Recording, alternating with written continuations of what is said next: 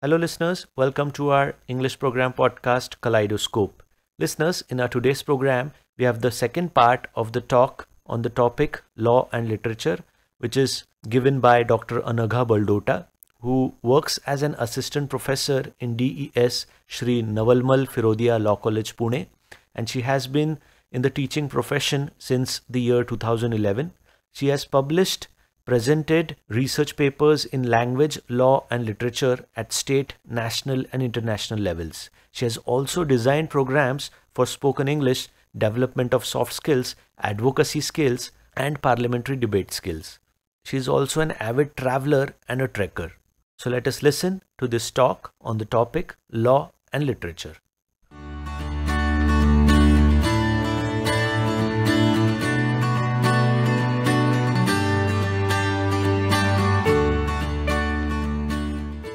Hello dear folks, we opened a novel discussion in last session on relatively modern trained law and literature. To continue with the discussion, we have to consider one more aspect of language. Law and literature intersect in their use of language and interpretation. Legal texts often involve complex language and interpretation, much like literary texts, exploring how language shapes legal arguments and narratives in literature can shed light on the power dynamics inherent in legal communication. In The Discipline of Law, authored by Lord Denning, he quotes, "When I was called to the bar, I had to become proficient with words, and I did it by drawing on my reserves of English literature. Next, I had to practice continually. As a pianist practices the piano, the lawyer should practice the use of words, and both in writing and by word of mouth." The statement by Lord Denning further marks the importance of the language in law, which can be enhanced through the reading of literature. Mastering language and the art of advocacy gives birth to a quality lawyer and his successful career.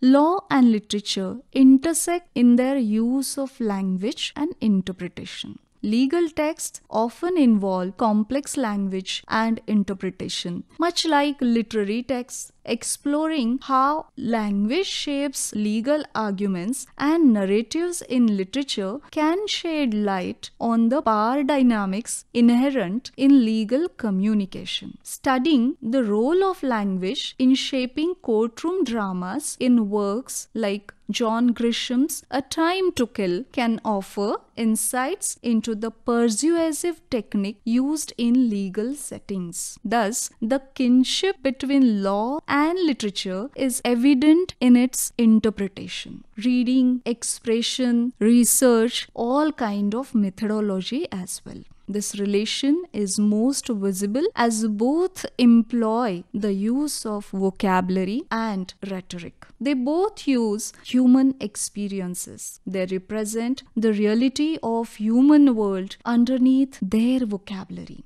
In the world, novels are very popular. Characters are created by the authors who explain their complex emotions. They use rhetoric and a logical series of events to create a surprise ending because each piece comes with a different theme line. For example, analyzing the portrayal of gender roles in legal settings in works like Charlotte Bronte's Jane Eyre can reveal the gender biases present in the legal practices. Another example is Les Miserables by Victor Hugo in 19th century. This masterpiece follows the lives of characters entangled in the legal as well as political turmoil of early 19th century France. Through the protagonist, Jean Valjean struggles with the justice system, including his imprisonment for stealing mere a loaf of bread. Hugo exposes the flaws and harshness of the legal system under Napoleonic law, and it sheds light on the socio-economic inequalities perpetuated by legal injustice. A Tale of Two Cities. Friends, you might be knowing this very popular novel by Charles Dickens.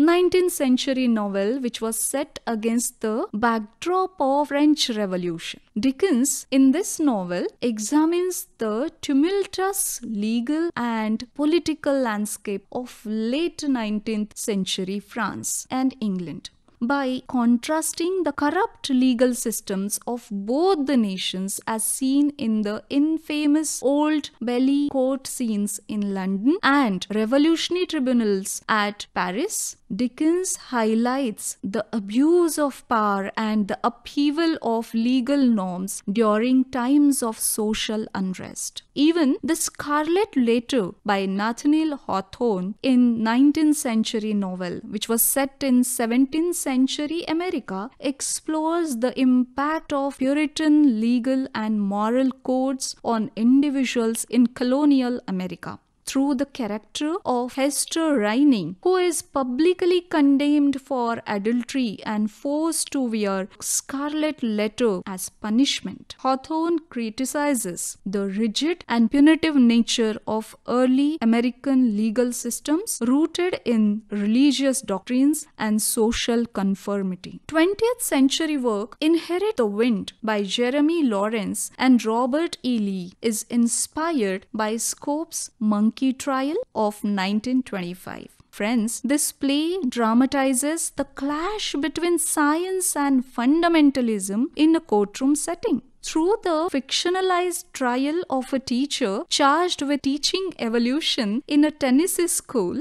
the play explores the themes of academic freedom, religious dogma, and evolving legal battles over the teaching of evolution in public schools, reflecting the tensions between traditional and modern American legal history. These literary works offer nuanced depictions of historical legal contexts and the evolution of legal systems, revealing the complexities, injustices, and socio-political dimensions of legal practices across different times and cultures. By examining how authors engage with legal themes and critique legal institutions, readers can easily gain valuable insights into the changing nature of law, justice, and governance through the history. Moving ahead, let's go deep into the roots as well as the function of law. Although law and literature are two distinct disciplines, both are human creations with humans and society as their study structure. That's why their lives are so intertwined. Also, law and literature have the same purpose. They are both concerned with the interaction between society and culture.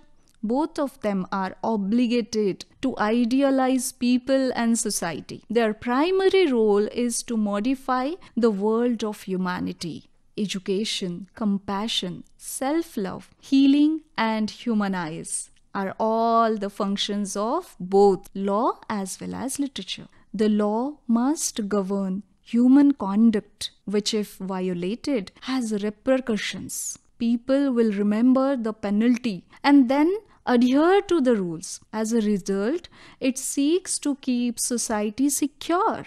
While the law is a social science topic to resolve human conflict, if we want to resolve the real problem, we must first understand what people are thinking. More importantly, we must have a high level of empathy and compassion for human beings. We are attempting to explore the upper limit of human nature. This is the fundamental purpose of law and literature. Law and literature both use the same form of explanation. Literature uses literary vocabulary to present the artwork. As its aim, it intends a consistent approach and the execution of the entire framework as a part of the work's artistic merit. Law theories, on the other hand, would follow the importance and significance of profession by following factual, logical, and rational dimensions. The importance and uniqueness of literature and law become clear as they are explained solely and in a combination. Both of them discuss intent to achieve their respective goals. They both are two distinct vocabularies, literature and law. Literature is a culmination of humankind's inspirations, desires, and emotions, all of which are brought together in this personalized commodity wherein facts and fantasies are beautifully woven. It reflects writers' mindfulness in thoughts and style. For example, the best part of Franz Kafka's novel, The Trial, which was not the enemies of justice, but the fallacy of legal system. It emphasizes the significance of a logical structure. People can be murdered at any moment if there is no proper justice system. We can also say that the primary goal of literature is to build imagination. However, some of them are based on true tales that have been adapted into novels, as well as nowadays into series, movies, which are literary adaptations. Literature has a rational aspect to it. These classics drew attention to society's difficult to resolve problems. They affected their readers, their spectators. They expressed the writer's desires as well as intentions. Literature is more than just a storytelling. Literature reflects human empathy for the harsh and difficult life. It is a unique sound. When literature is used in the songs of world or the mouths of political parties, the newspapers, it becomes nothing more than a medium. Then literature, everything ceases to serve its original purpose. To avoid this tragic end, law and law professionals focus more on facts, logic. They rely on judgments, case studies, case laws. Further, in the field of law, precedents are also established. They are a set of rules or principles binding on a court when deciding succeeding cases with similar facts. In other words, the court sets a moral ground for certain actions and if not obeyed are penalized. Every judgment sets a deterrent that can be seen as a moral of whole proceeding. A set of rules, principles, morals set up by the court of law for the betterment of the society. By the same token, literary texts establish morals towards the end of the story. I remember most literary works, from children's stories to scholarly works, have a moral of the story at the end of it, which is actually the most important element of the text. In furtherance of law as a literature argument, writing is the most important ingredient of both law and literature. It is interesting to mark out the amount of writing a lawyer does during a trial. Like a writer writes various drafts before publishing its final draft, a lawyer too drafts various suits, contracts, agreements before finalizing the final one. Lawyers probably do more writing than any other professional. Lawyers have developed their style of writing, a formal means of writing which is evolved by them, which is used to convey the facts of the case with remarkable precision. It is not just about drafting. In fact, lawyers have to exercise in multiple capacities as authors, interpreters, advocates, orators, and sometimes as academicians. Interpretation of words, deeds, and person is their major job while arguing a case. They often use literary words or literary theory to interpret rules, regulations, as well as case studies, case laws. One such theory is the philosophy of deconstruction, propounded by the French philosopher Jacques Derrida in the 1960s. Derrida's philosophy of deconstruction is defined by the Cambridge Dictionary as the act of breaking something down into its separate parts to understand its meaning. To comprehend cases, lawyers break down the facts, circumstances, legal language, evidence, and respective law to give it a desirable meaning. lawyers and law students follow the same philosophy of deconstruction to form a better understanding of factual legal issues through reading and decoding the lengthy conspicuous judgments. What is judgment? Judgment is the guideline for the society as large. Judgments are code of conduct. One can understand it only if the reader possesses a multidimensional approach of the subject matter. Here, the multiple dimensions are philosophy, psychology, sociology, economics, political science, language. The former United States Supreme Court Justice Benjamin Nathan Cardozo wrote an essay called Law and Literature.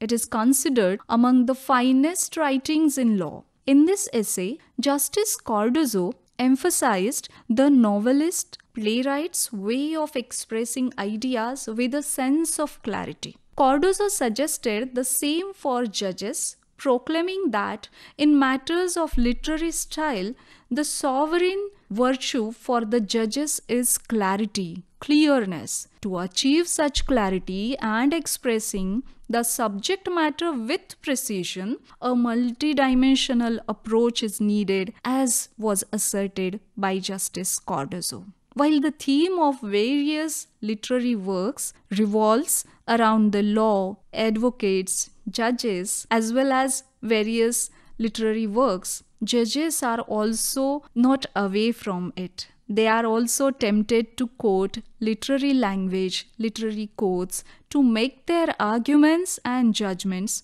more comprehensible and relatable. Lord Hope of Craighead, Deputy President of Supreme Court of United Kingdom, had said, "Writing judgments is an art, not a science."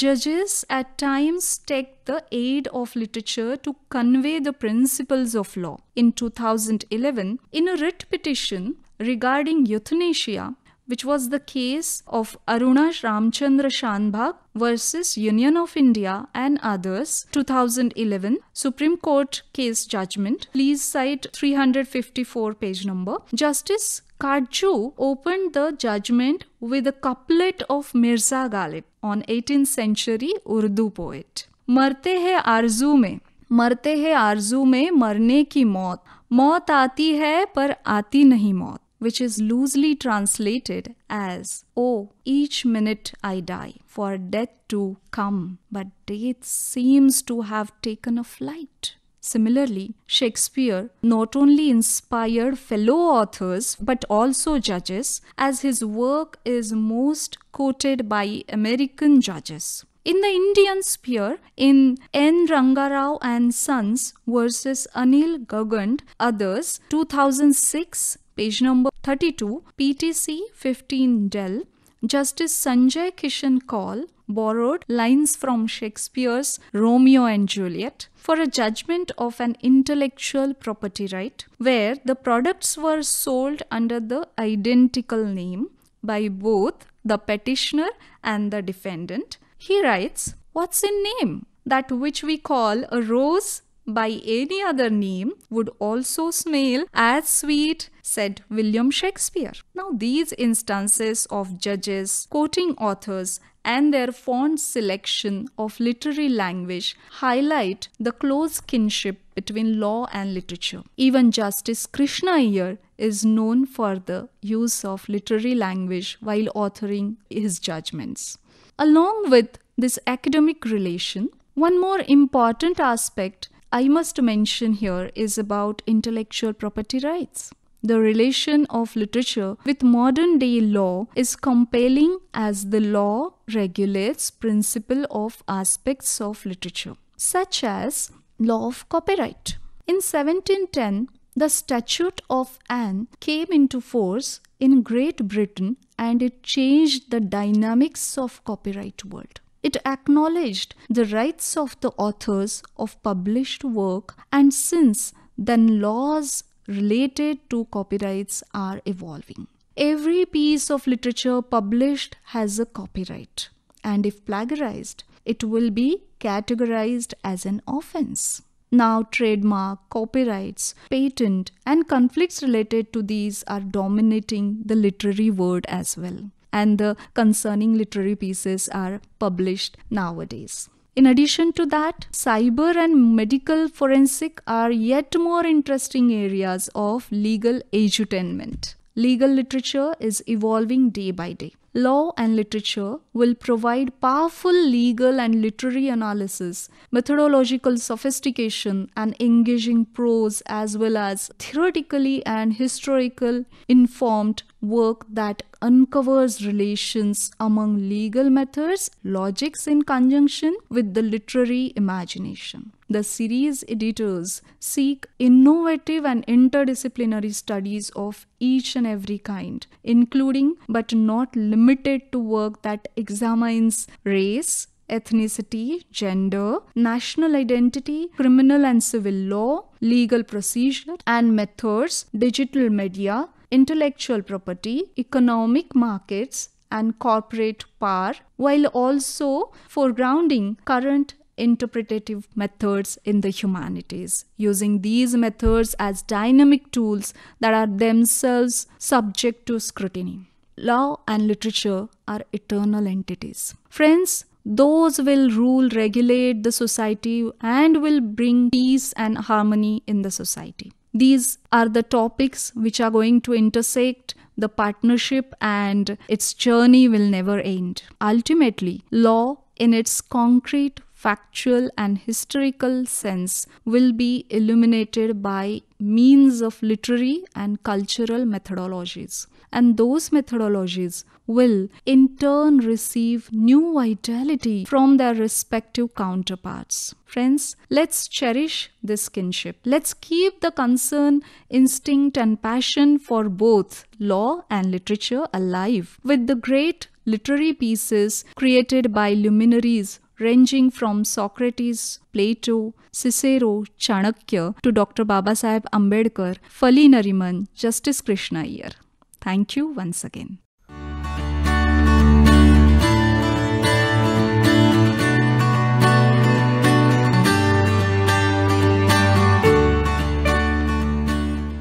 So listeners, that was the second and the final part of the program, Law and Literature, a talk by Dr. Anagha Baldota.